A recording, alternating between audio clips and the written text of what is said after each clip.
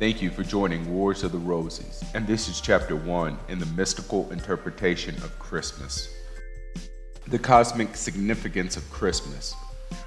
Once more in the course of a year, we are upon the eve of Christmas. Dissimilar is the view which each of us takes of this festival from that of everyone else. To the devout religionist, it is a season hallowed, sacred, and fraught with mystery, none the less sublime because uncomprehended.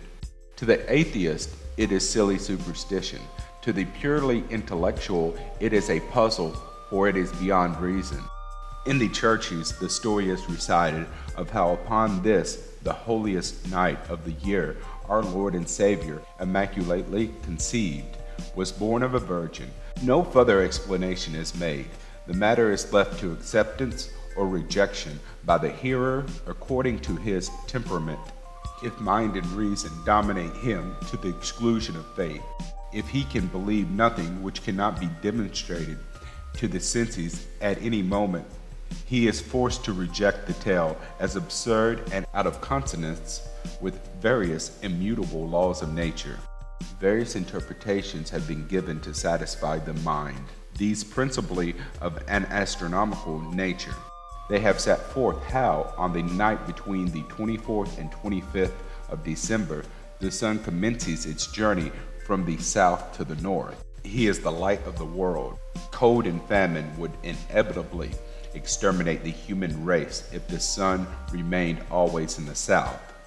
Therefore, it is a cause for great rejoicing when he commences his northward journey.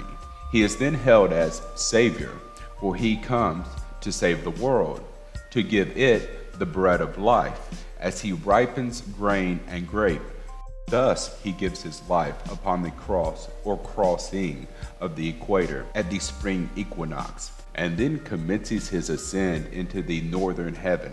On the night when he commences his northward journey, the zodiacal sign Virgo, the celestial Virgin, the Queen of Heaven, stands upon the eastern horizon at midnight and is therefore, astronomically speaking, his rising sign. Thus he is born of a virgin, without other intermediary, hence immaculately conceived. This explanation may satisfy the mind regarding the origin of the supposed superstition, but the arcing void which is in the heart of every skeptic, whether he is aware of the fact or not, must remain until the spiritual illumination is attained, which shall furnish an explanation acceptable to both heart and mind. To shed such light upon this sublime mystery shall be our endeavor in the following pages. The Immaculate Conception will form the topic of a future lesson. Just now we will show how the material and spiritual forces alternatively ebb and flow in the course of the year, and why Christmas is truly a holy day. Let us say that we subscribe to the astronomical interpretation as being as valid from its point of view as the following is true when viewing the mystery, birth, from another angle. The sun is born from year to year in the darkest night. The world-saving Christ are also born when the spiritual darkness of mankind is the greatest. There is a third aspect of supreme importance, namely that it is no mere idle foolishness when Paul speaks of Christ being formed in you. It is a sublime fact that we are all Christ in the making. And the sooner we realize that we must cultivate the Christ within before we can perceive the Christ without, the more we shall hasten the day of our spiritual illumination. In this connection, we again quote our favorite aphorism from Angelus Silesius, whose sublime spiritual perception caused him to say, "Though Christ 1,000 times in Bethlehem be born, and not within thyself, thy soul will be forlorn. The cross on Golgotha thou lookest to in vain, unless within thyself it be sat up again." At the summer solstice in June, the earth is the furthest from the sun, but the solar ray strikes the earth at nearly right angles to its axis in the northern hemisphere, hence the higher degree of physical activity resulting. Then the spiritual radiations from the sun are oblique to this part of the earth and are as weak as the physical rays when they are oblique.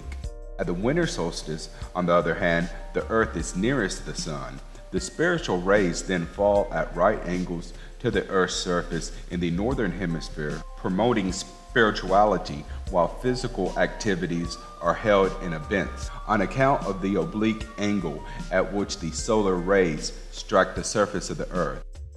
On this principle, the physical activities are at the lowest ebb and the spiritual forces reach their highest tide flow on the night between the 24th and 25th of December, which is therefore the most holy night of the year. Midsummer, on the other hand, is the sporting time of the earth goblins and similar entities concerned in the material development of our planet, as shown by Shakespeare in his Midsummer Night's Dream. If we swim with the tide at the time when it is the strongest, we shall cover a greater distance with less effort than at other times. It is of great importance to the esoteric student to know and understand the particularly favorable conditions which prevail at Yuletide. Let us follow Paul's exhortation in the 11th chapter of Hebrews and throw aside every hampering weight, as do men who are running a race. Let us strike while the iron is hot. Let us specially bend all our energies at this time to spiritual endeavor, and we shall reap a harvest such as we cannot obtain at any other time of the year. Let us remember also that self-improvement is not our first consideration. We are disciples of Christ. If we aspire to distinction, let us remember that he said, "Let him who would be the greatest among you be the servant of all." There is much sorrow and suffering around us. There are many lonely and aching hearts in our circle of acquaintances.